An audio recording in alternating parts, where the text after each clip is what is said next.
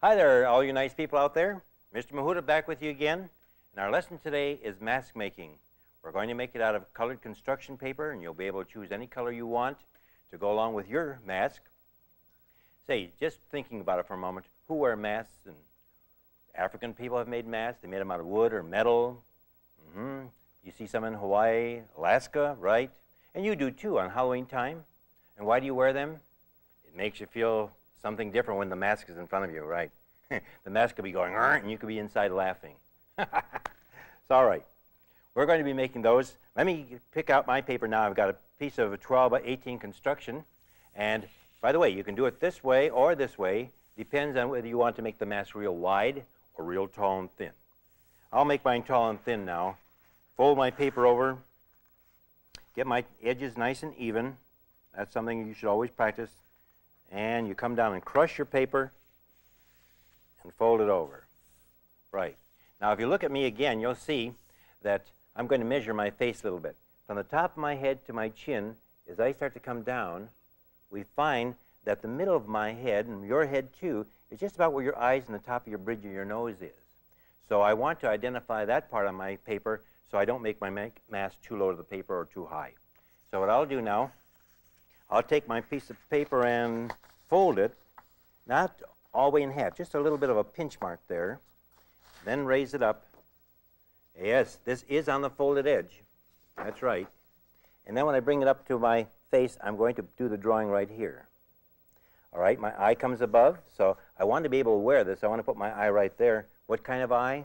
Big and round, scary, all kind of different ways you may want to do your eye. Right there. How many noses do I draw? I drew one eye. Two noses? One nose? All right. Half of a mouth. Well, we'll see now as I go to work on mine. Lay my paper down, and here we'll go. I think I'll make my eye straight across the top this time and curve it down this way. And then right where my nose comes here, straight over and across. I tell you what, let me cut my eye out now, and we'll see if I can wear it where it'll fit me. Now, by the way, in case you boys and girls have a blunt pair of scissors where it doesn't have a sharp point, you do this then. Put your scissors down your paper and raise it. Because if you hold it like this and you work trying to go through, you know, you may punch into your hand. That'll hurt. So raise your paper. Here we go. I'm going to show you a little different technique as I go along. You think I'm cutting the eye out, and I am, but I'm going to have this piece of paper here that we normally cut off. Watch now as I take, and I'll put some slices in it. You try and guess what I'm doing. Oh, you folks are so smart. Yeah. Venetian blinds looks like to me right now. All right. I'm going to open my face. And, oops, I can't see through yet, so let me raise this a little bit. Let's see if I can see through. I can see through there all right, because I want you to be able to wear this mask too. Okay, let's go to our nose. And this is not really cut off. We cut along the line.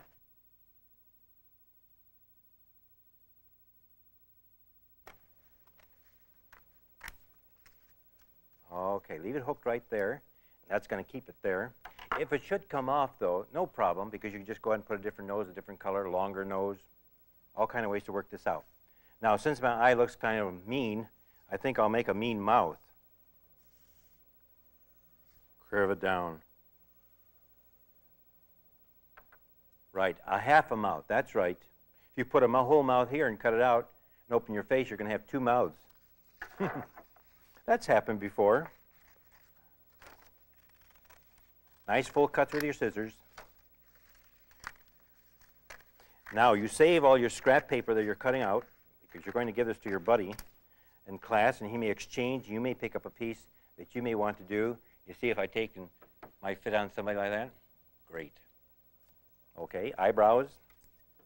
Now, this side is the part that I've been drawing on, but I'm going to now turn my mask around. Well, not yet. Let me do, I'll go ahead. I want to try this on so you can see how the whole thing kind of fits for a moment. All right. The mouth doesn't have to come in the right spot, just as long as I can see through. Let me decide now what I'll do to the rest of my face. See, many times when you've done pictures like this before, you've drawn the shape of the head first. Now we've got these parts done. Let's see. He's got kind of hair like this, and then he's got a big ear that sticks up over there, and then curls way down. And there's my mask. Again, now I'll take and I'll start to cut these parts out. And you save all your spare parts, because all those come off in pairs, because you have a double sheet of paper here. Learn to do something else too if you want to. Instead of taking your scissors and try and turn around in here, you may tear it. Cut into your paper. Start from the edge. Did I remind you? I'd better had that this was the folded part of your paper for the center part of your face, because if you didn't do that when you're doing your lesson, you're going to end up with two half faces.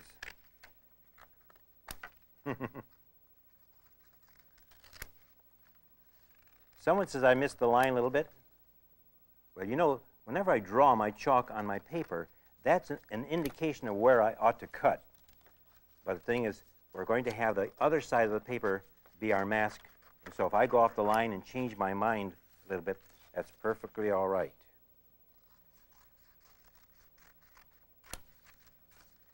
All right, here we go.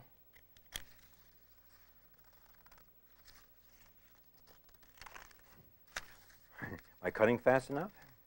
Take your time. You've got more time to do yours when you do it. I go a little fast, and I have a little larger pair of scissors possibly. There we go. Now these parts come over here. Now let me take, and you see the shape of my mask. And I am going to turn it around the other way.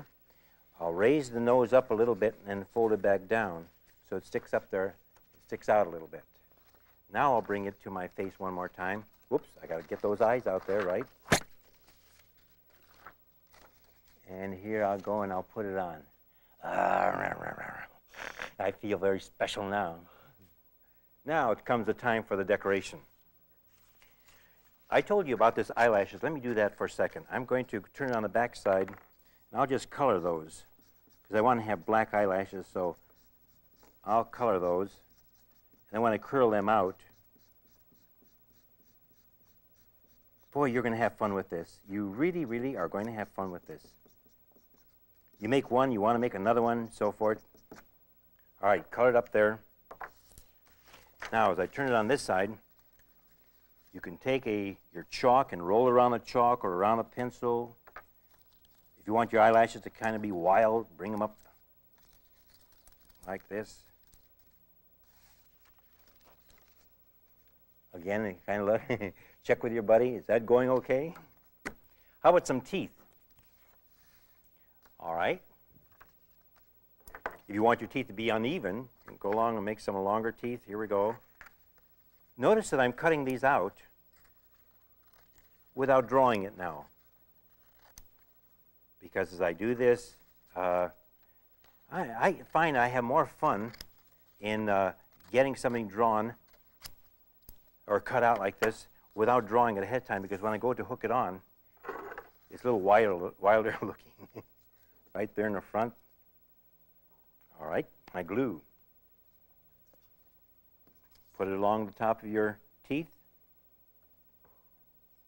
And I'll just spread that out a little bit. Raise up your lip.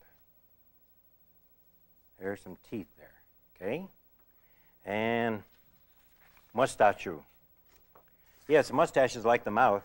So if you take and fold it in half and cut just half of a mustache, that'll come out all right. Here we go. And curly, curly. Yes, I hear someone saying, oh, I really would like to draw it, Mr. Mihuta. I'm afraid I might make a mistake.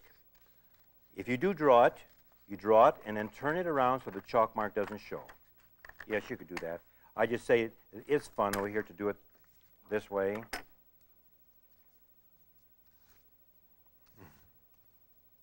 Hey, there we go. How's that mustache look? And since it sticks out and it's curly a little bit, you can curl it around your scissors. There we go, here we go. All right. I've got this. Let's just go for an extra pair of eyebrows here.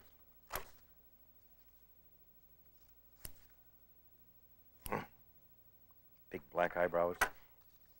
And I can make those, have some extra lines. Let's see how I should do that there.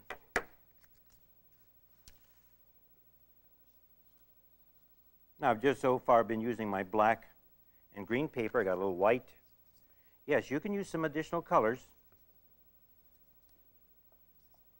And scoring. Right, you can score something. Scoring is a technique of taking your scissors. I'll turn this around so I can go inside my ear and use the point of the scissor and scratch that. And scratch that so that when I raise it up, it'll bend right where I scratched it.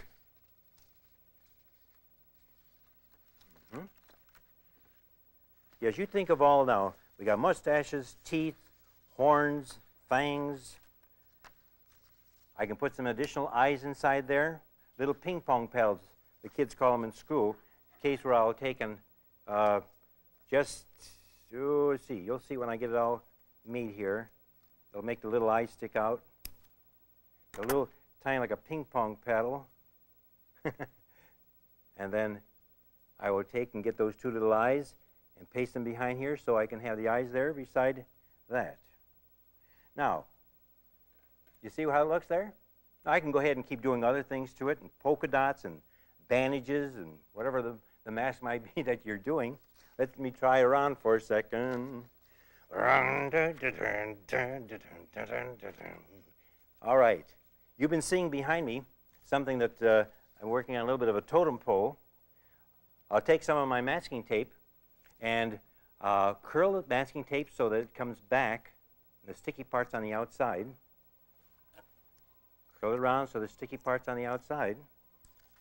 And then, someplace in the middle where the ears might be, now this one has the ears high, I will put the sticky masking tape, and then I'll come up to my pole. You may have a pole like this in your school, or you can get one and put one right on top of the other one. Get it behind his tongue a little bit. And hook it up there. And so as you go ahead, you can have yourself in school a beautiful totem pole made of all your different masks. You can wear that at home, and for the holidays, bring it back and make your totem pole. I tell you what, I'm going to take him off for a second because I want to say so long to you. This also can stick to your face. Ta-ta. See